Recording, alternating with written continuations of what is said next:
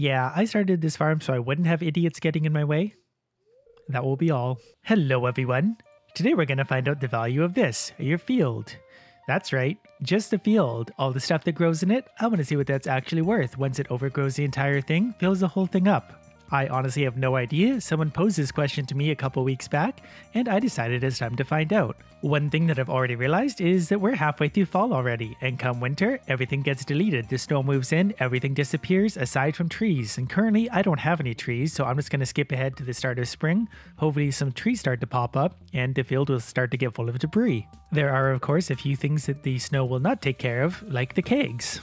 And while I'm at it, might as well just take care of everything else right here. So this is my field currently, no trees, a little bit of debris. I wonder how many years it's going to take to actually complete this. Really not looking forward to this because this is actually going to take a long time. I really hope that in all the years it takes to do this idea that my little kid actually turns into something useful.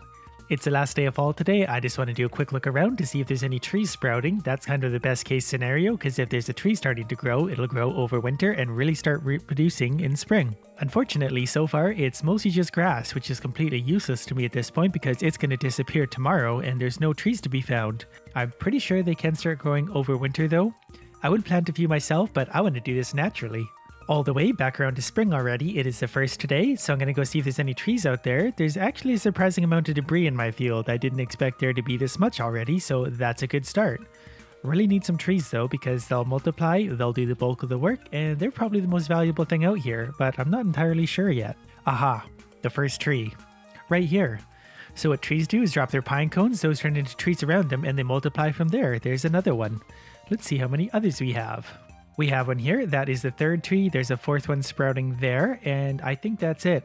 That's okay though, 4 trees will turn into a lot more over the course of time. We'll check in again in summer. And they're multiplying. Great.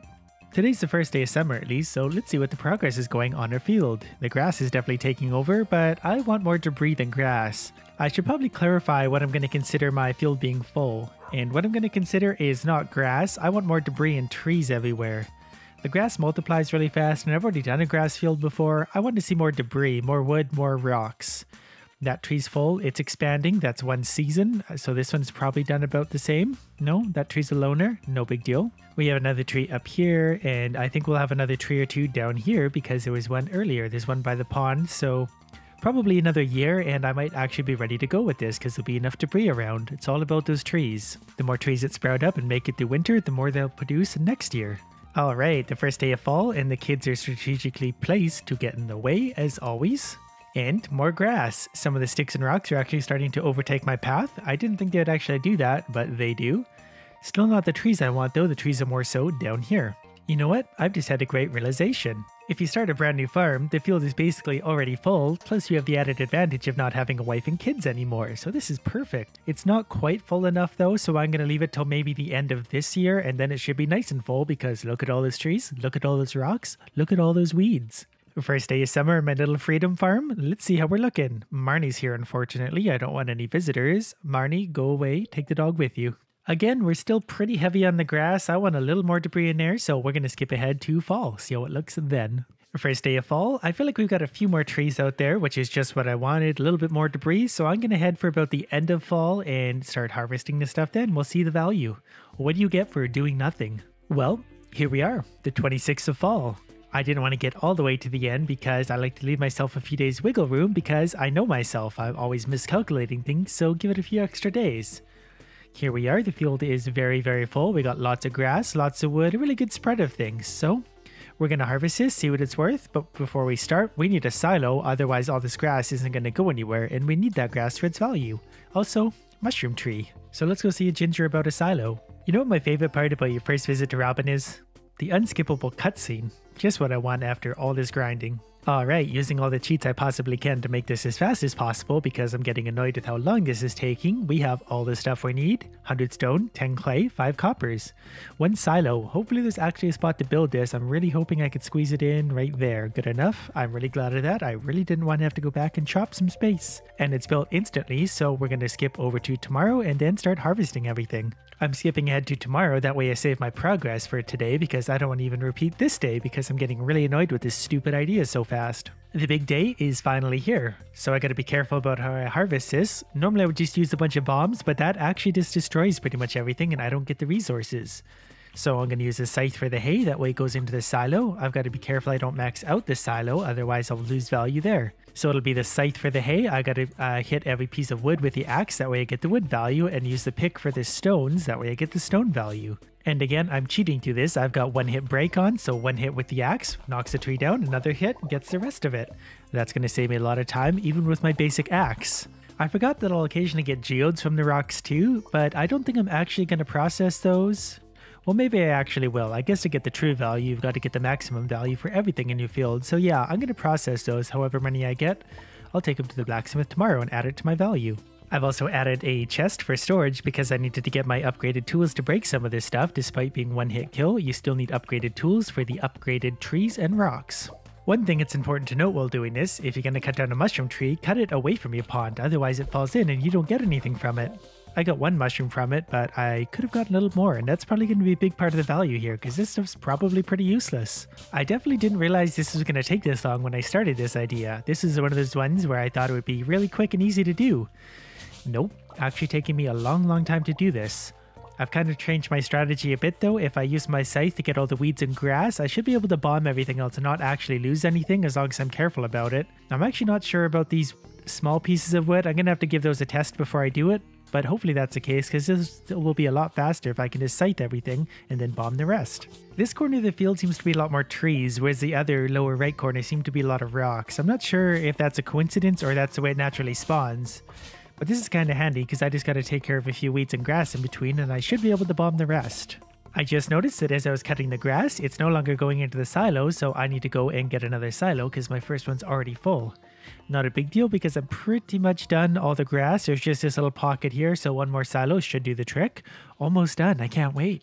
And for now, I'm just going to go ahead and put everything into the bin because I don't need any of this stuff right now, and I need some room for the ingredients to make the next silo. Alright, Robin, one of your finest stone structures. We're going to put it right here because we have room for it now. And since I have a pretty empty backpack right now, we're going to try a little experiment with a cherry bomb to see if this one gets destroyed or just turned up. So it does get turned up. That means all I got to do is finish scything the grass and weeds and then I can bomb everything, and that'll be so easy at that point. I can't wait. I am so over this idea. So after about 1,000,000 hours of swinging my scythe, I think I've pretty much got all the weeds and stuff out with a few little exceptions like this spot here. So I'm going to call it good enough. I'm going to put this stuff in the bin. That way it's all collected neatly in there and then start bombing everything because I want to get this done. For anyone that doesn't know, if you want to clear your field in a hurry, use a bunch of bombs. It is 1,000,000 times faster than cutting everything down manually. Look at it all just fall down, no problem. Then everything's just there for me to collect. I've actually got so much wood that I'm turning into Marnie. I'm actually going to need to put some of this into my chest because I can't actually carry anymore, so I'm going to make a little deposit and start back at it again. Alright, actually getting full of crap again looking at it, so I'm going to make another deposit, and then I've still got some of the hardwood stumps, a few stragglers, and the big rocks left, but that'll take no time at all because I'm moving so quick. These big rocks actually give you a lot of rocks. I've never realized that. I always smash them and don't care about them because I just want them out of the way, but they're actually a really good source of stone. Right, I think I've got everything out of the field finally, so that was about 3 months worth of growth from a new farm, and look at it, it's all clear. Pretty sure I got it all. Gonna put everything into my chest, collect the geodes, go see Clint, go process those, see what we get, and then we'll sell everything all together. That's what we're looking at so far. Only 4 geodes, but 1 mushroom, 384 stones, several thousand wood. What do we got? 1, 2, 3, 4, 4,500 wood, 86 hardwood, blah blah blah. Let's go see Clint. Unless today is a festival, of course. We'll wait for tomorrow. Alright, let's hope for some massive value out of these few geodes. I barely even have enough money to process these. More stones, who doesn't want that? And a green thing, and more stones, and more stones, and a brown thing. Okay, well, those are going to be a little bit of value, probably more value than the rest of the crap I got. Let's go back to the farm and sell everything. So there's no real strategy for this. I just got to be careful to only sell things that I collected from my field. So those mega bombs, I'm actually just going to throw in the garbage, otherwise they're liable to wind up in there too, and those are valuable, so that would really skew the results. Okay, only the acorns left after this. Oh, and then the hay out of the silos. I cannot forget that as well. Really curious to see what the actual value of this is. You spend so much time making and expanding crops, maybe there's good value just in letting the field grow and then harvesting that. How do you take the hay out of here? Or can you not take the hay out of here? I can't remember. I can't remember, but I think you might actually need a barn to be able to get the hay out of there. I'm drawing a real blank here, so we're just going to go ahead and make a barn anyway. We're going to warp up to the, what's it called? Carpenter, and then make a barn. Unless, of course, Robin's not here because it's Sunday, and I'm just not going to bother even doing the hay then. That's fine. We'll pretend it doesn't exist. We'll see what the value of everything else is. I remember that the hay is basically worth nothing anyway from when I did my grass field, so let's just see what the value of everything else is. Forget the hay. It doesn't exist. Got some kind of achievement.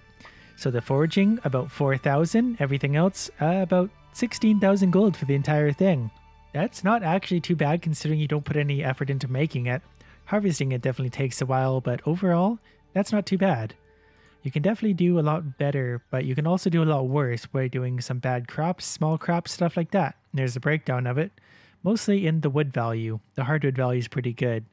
And this is all at level 0 skills too, so if you add higher skills, you get more value for things. You get the idea. So yay, I'm rich. Almost 16,000 gold from doing nothing. That was an interesting experiment. Took a lot longer than I wanted it to, and I've still got to edit it, so whatever. Hope you liked it. Thanks for watching.